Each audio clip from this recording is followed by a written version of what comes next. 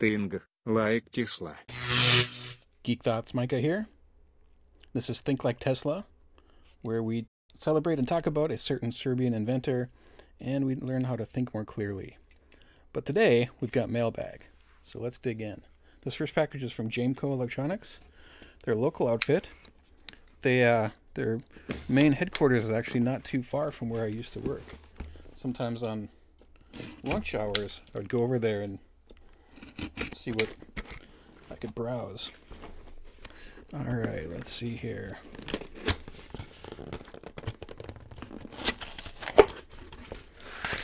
I do like to shop local for my parts whenever it's reasonable to do so.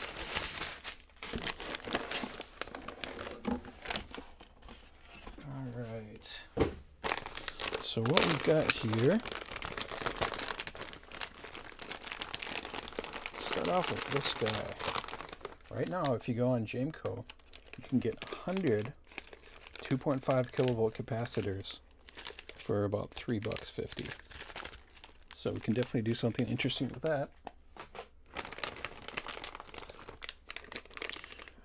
Got a nice filtered power inlet with a fuse.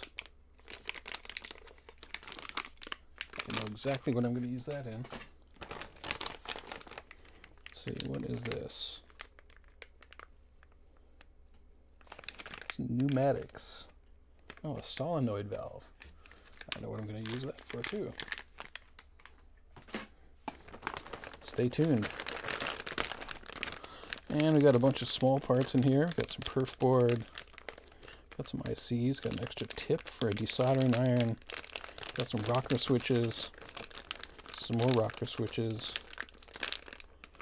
Good, good, good.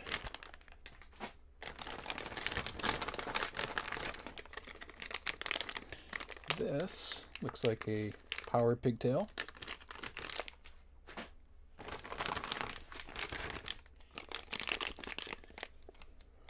And then some alphanumeric displays. Very cool. And another one of those power filters. And I did check the box, so I got a free catalog.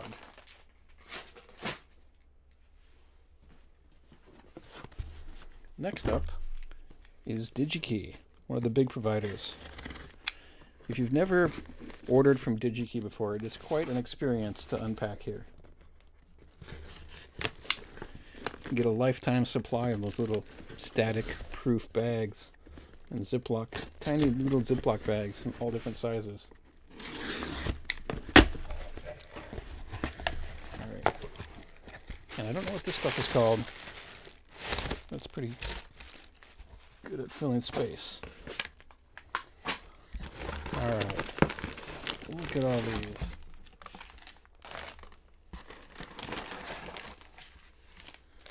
Okay. I might have made a mistake and clicked on the reel option for something here. These are 10 ohm resistors. Not very many on a reel here, are they? I'm not going to be doing any pick and place, so that's going to be to repair a fan. Talking about that in an upcoming episode too. So look at this. Oh, it's a nice giant Ziploc bag.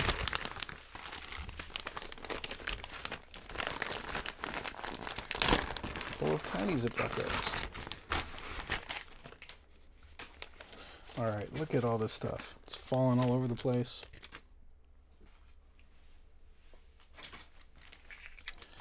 Alright, so this is wrapped in a static bag, and inside the static bag, it's also in a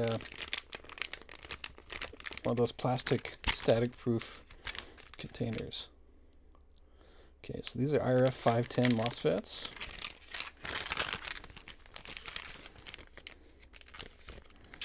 And a relay. This is, some of these parts here are for my microBitX extension. Rebuilding the Arduino component. SPI backpack, some nice capacitors, 2N3906 transistors, known to be good. Some of the ones you order for 2 cents a piece on eBay are not the greatest. Some more capacitors. So yeah, lots of good stuff here that I'm going to sort through. I do want to check out these two big things here. Oh, these are ferrite inductors. Toroidal.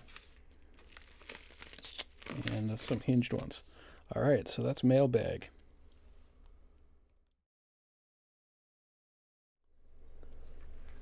Little bit of non-electronic maker fun here. These things, you see them a lot on eBay, are ostensibly for CNC machines and like to direct a stream of air. They're really bendable. Stream, maybe in some cases even a stream of oil, onto a work product that's being worked on. But if you work at it, you can actually fit an alligator clip in the end here, and these make pretty good helping hand tools. So all you have to do is find a way to mount it. Now the connection on these is a standard 1/2 inch 20 thread. So I found a sale on Amazon, found these nice bolts. Separately, I also found these. This is a magnetic, the one ring, and it's very good magnet too. I don't know how they made this, and it fits on there just excellently. Now these bolts have the Teflon washer in here that a metal bolt would have to cut its way through. These are just plastic, and they're not going to cut very well. So let me cut away to some pictures here to show how I did this. So I used some JB Weld steel enforced epoxy, and I just glued it onto both sides of the piece here and let it set overnight. It makes a really solid connection. Here's what's left of it. And when this sticks, this is a steel plate that I also got on Amazon warehouse for like a couple dollars. So when these stick on there, they really stick. This is not going anywhere. So that's a good helping hand tool. In contrast, here's a commercial one that I bought for probably $17. It's got a cool Y adapter. It's got a magnet on the bottom here, but this magnet does not stick nearly as well. So when it's on here, it's pretty easy to tip it over. I can pull it off with one hand. This one doesn't want to come off. So I might actually refit this guy with one of these. That's how well it works.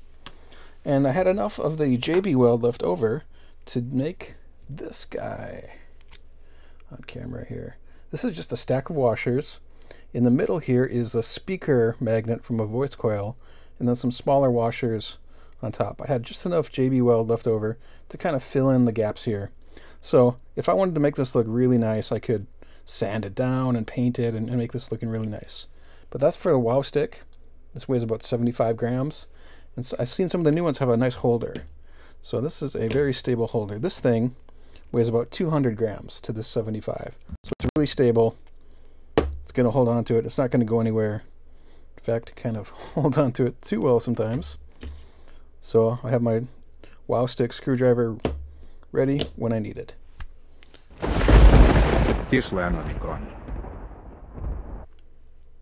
Instead of a recommendation this week, we have a moment of silence for the Ampere.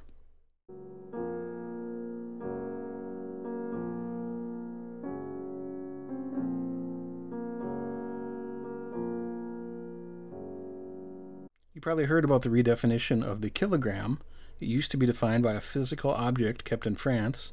By definition, if the mass of that object would change, so would the definition of the kilogram. Probably not the best way to keep track of things. So the kilogram has been defined in terms of constants of nature. The ampere was also defined in terms of the kilogram. Previous definition of the ampere was that constant current which, if maintained in two straight parallel conductors of infinite length of negligible circular cross-section and placed 1 meter apart in a vacuum, would produce between these conductors a force equal to 2 × 10⁻⁷ Newton per meter of length. Pretty easy to replicate that experiment, huh? The new definition is simply a fixed number of elementary charges.